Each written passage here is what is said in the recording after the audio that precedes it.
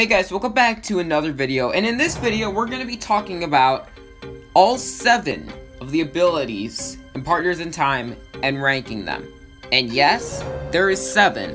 Now obviously you got the 6, the 2 that you have the baby, the 2 that you have with Mario and Luigi, and then the 2 that you can combine them with.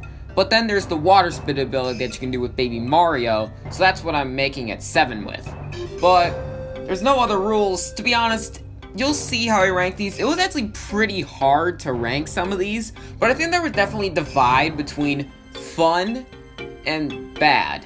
So that's how I basically ranked them. And other than that, make sure to subscribe to the channel, and I mean, let's just get into it. The water spit ability only has one thing over every single ability on this list, and that is that it doesn't have a mundane tutorial to teach it to you. But other than that, I mean, it's pretty underused, and that's definitely why it sinks it down all the way to number 7. And the other thing is that you can't do it on the fly, which obviously makes sense. You don't have a water bottle just on you to fill a baby up that much. But the only thing that you can actually do with this ability, I can actually think on the top of my head, is put out fires in Yoshi's Island and destroy UFOs in Yoop's belly. But other than that, it's non-existent in this game, which sucks. I feel like they could have done way more stuff with it. So there was no way this wasn't gonna be number 7. If you didn't know, there will be a lot of Toadsworth in this video. The ball squish ability is something that's very much like the water spit ability, where it's just not used. Which, I guess in this scenario it makes sense, because there's not a lot that you can actually do with this. All you can do is really shrink them, but you already have the baby drill, so it's pretty useless with that. As well as, I mean, the only thing that it's really used in a volcano is to get up with the fans. So, I mean, I guess it's more fun than using the water spit ability, because the water spit ability is definitely more aggravating, because in Yoop's belly trying to destroy the UFOs, it's very hard to actually aim it. So, I guess I have more fun with this, but that's not saying much. The other thing is that this is very annoying to set up. First off, the ball rolling mechanic is pretty hard to do already, because you have to do it straight, but once you actually squish the babies, it continues rolling. So if you just roll off the mountain, which obviously the main place you're going to be using is Thorn Volcano, so that's going to be a big possibility of that happening, it sucks, because Mario and Luigi just have to traverse it on their own again, and it's so annoying. I think my one fix to this ability is that the squish time should be permanent, but there should be an undo button to get out of being squished. Because it's just very annoying when it just is gone. It's very stupid, especially in places like Star Shrine. I just realized that Star Shrine has a place to do this, so when you do it there, it's pretty bad. This is the first good ability on this list, and it's the hammer. There really isn't that much to say. If you press X, you whack stuff with it. I guess it's a little underused, but other than that, my only problem with it is that you actually have to throw the babies to actually use the hammer, instead of just using it very simply, which is definitely annoying, but it's not like damaging. It's just so simple, and that's why it's number 5, and it's not super fun to use, just because it's simple. It's just simple. That's all I gotta say. Simpleness. The baby spin solved some of the problems of the ball squish, which is always a good thing. But it didn't solve all of them, since it's obviously still number 4.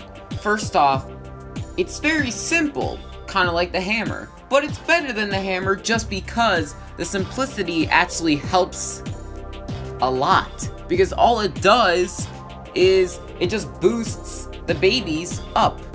It just gets them higher, which is nice. The hammer just kind of useless in a way, so I don't like that part of it. But the main thing about this that it solves is that if the bros spin into the babies, they will stop spinning. And thank God, imagine you just did a spin off the mountain, but at least the babies were up there. That'd be very stupid. And it's exactly what the ball squish does, and I don't like that. So I'm glad it solved it, but it definitely is underused, which sucks. I mean, it's only really helpful for bean collecting, and that's it. So, other than that, it's fine. It's definitely good, but it's not great. And obviously the top 3 are very good.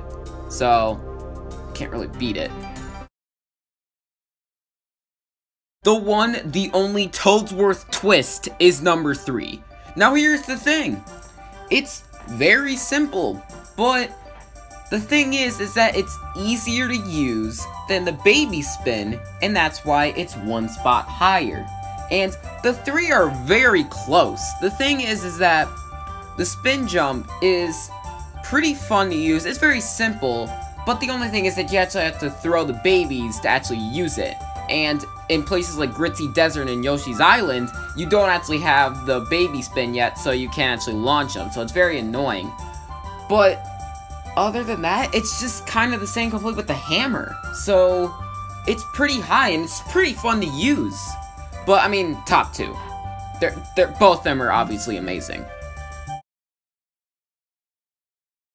The baby drill is one of the most useful, without a doubt, abilities in the game. First off, you can dig under the ground, which is pretty good. You can just dig under and just avoid enemies, which is very nice. Now, the next thing is that it's the way that you get beans, which obviously beans are pretty good to get the best badges in the game.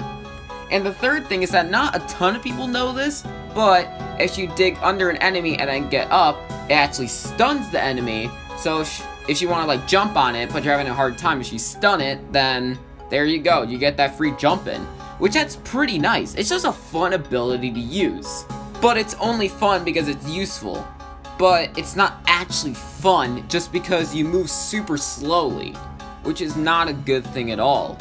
And you only have to use the babies for it, which obviously gets annoying because you play with 4 people. But, I mean, you guys all know what number 1 is. You guys knew that this was never gonna beat it. I've praised this before. The Bros Ball is just so fun to use.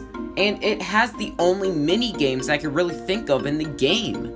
And that makes it a huge deal breaker. And it just shifts the focus of the game, and it makes it way better than it is. First off, it's pretty fast. That's something else. It's one of the fastest ways to move in the game. Well, I mean, with only the bros. But if you only have the bros, then it's one of the fastest ways. Like, if I'm separated in Toad Town, I'm gonna be using the Bros Ball a lot, unless I'm fighting enemies. And something else is that, obviously people could say that the baby drill is definitely number 1. But here's the thing. One of the things that I pointed out that makes it good, that you can bury under enemies, does not suit my playstyle of any Mario RPG. I like to fight every single enemy, so it makes it limit a little bit more than it normally is for other people. So I guess that's one reason. And I mean, it just makes the game more fun with the Bros Ball. So that's the main reason it's number 1, but I could definitely see why people think the baby drill is number 2. If you enjoyed the video and you want to suggest some more ranking ideas, then leave them in the comments below. I will shout out the person that suggests the ranking. Today, I just came up with this idea, and of course, happy July 5th.